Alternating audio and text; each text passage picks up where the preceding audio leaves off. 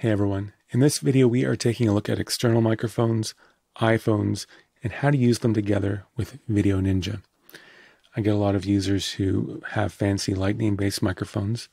They connect it to their iPhone, then load up Video Ninja in Safari, and it doesn't work. Either it's not listed, or they select the microphone and it defaults back to the internal microphone. That's frustrating, I get it.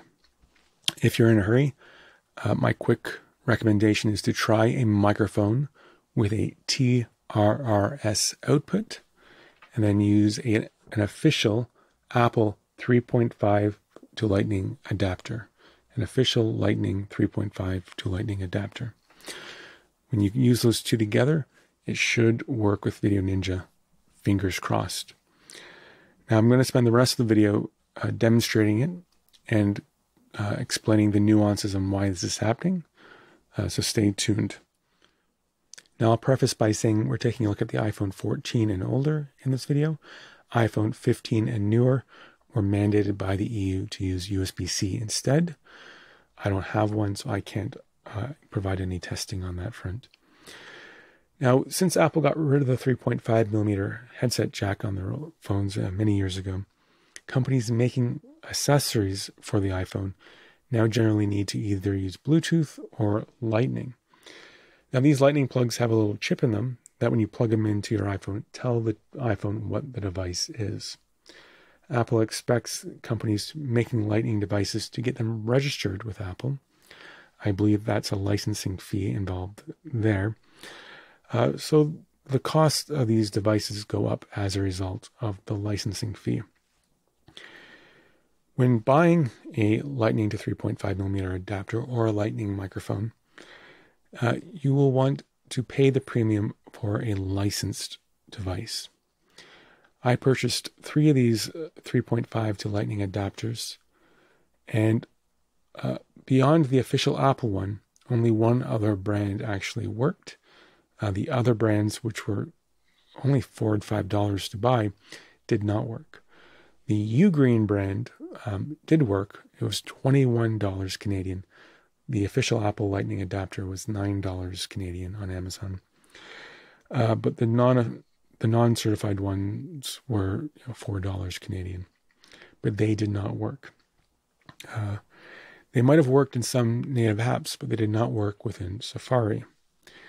Now, when you're looking on Amazon or AliExpress for one of these devices, they might claim it's certified, but often or not, they're not. They're counterfeit. So you're going to want to go to the Apple website, type in the model number or brand, and check to see if it's actually certified. Now, that alone is not sufficient, unfortunately. Having simply a certified Lightning adapter does not solve the problems we're having here. When you do go to the Apple website and you type in the Lightning device, it's going to not only say whether it's registered, but also what it's registered as.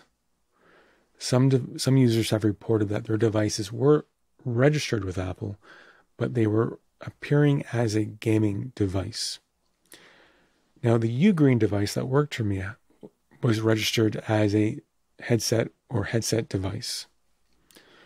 So it was a communications device, while the other audio equipment that was available, very expensive equipment, mind you, was being listed as a gaming device, not as a headset, not as a communications device. Now that is, I think, I can't say for sure, but I think part of the issue as well here. When you're dealing with Safari, Video Ninja, for example,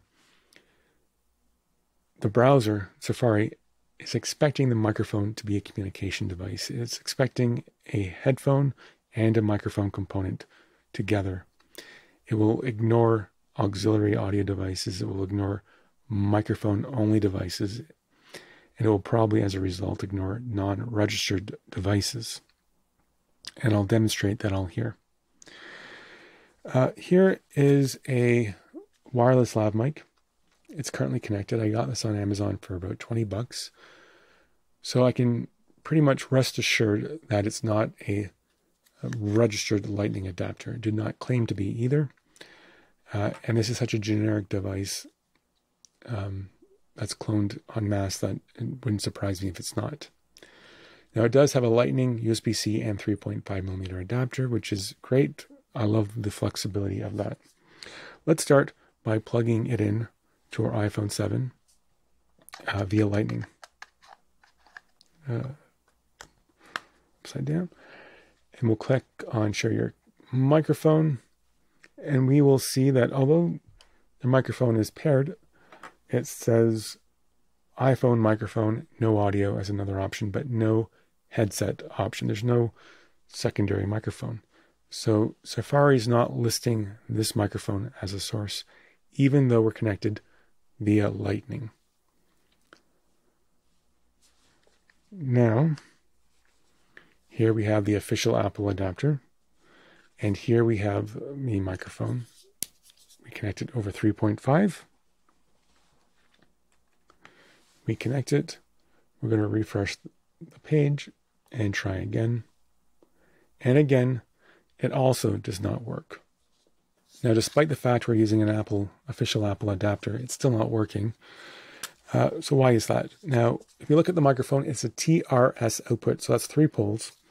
And a headset is actually 4 poles with TRRS. This wireless microphone did come with an adapter for TRS to TRRS. So we'll connect that here and we can see that it's 4 poles. You can buy these adapters online also for a few dollars. They often come with a headphone and mic input port, and they connect to a TRRS output then. This one just comes mic to TRRS. So let's connect that to our Apple adapter here, and let's see what happens. We're going to refresh. Make sure the mic's on. Share your microphone. Allow. And we see that the audio source is now listed as a headset microphone. And the iPhone microphone, the internal one, is not selected, but it's showing. So we have 2 microphones we can choose from. The headset is selected by default. So that shows that we need a communications device as an input, in this case a headset. It needs to think we have a headset connected at the very least, and not just a microphone. So what we've demonstrated is using an unlicensed Lightning port probably will not work. Not only does it have to be licensed, but it also then needs to be treated as a communications device, a headset device. I don't know if the registered status on the Apple website for what these Lightning ports are matters, whether it's registered as a gaming device versus a headset device. However, people have pointed out that devices that were registered as a gaming device did not work, while this official Apple one and the Ugreen adapter I've used in the past are headset devices, and they work when you connect headset inputs. Knowing that opens up a lot of opportunity for us. For example, we have a MKH XLR microphone here. This is a shotgun microphone for professional use.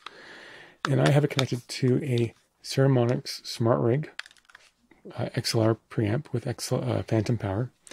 It outputs to TRRS, which is great. We can connect that to our line out, or to our microphone adapter, our Apple adapter, and connect that to Lightning.